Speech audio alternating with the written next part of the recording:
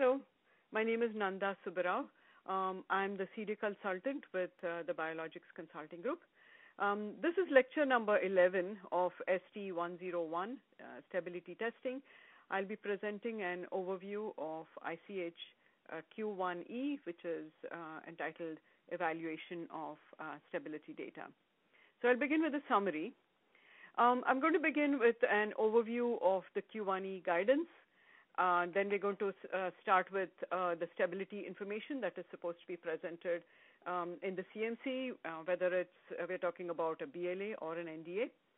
And then I'll talk about how the available stability data can be extrapolated to derive the proposed expiry period or the shelf life period.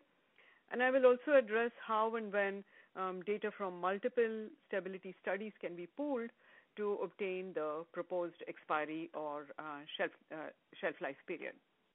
So Q1E is the last of the Q1A to E series.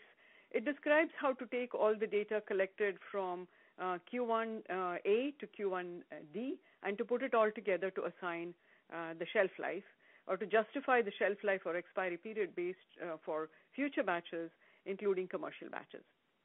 This guidance also talks about how to extend the shelf life and how to use accelerated and supporting batch data.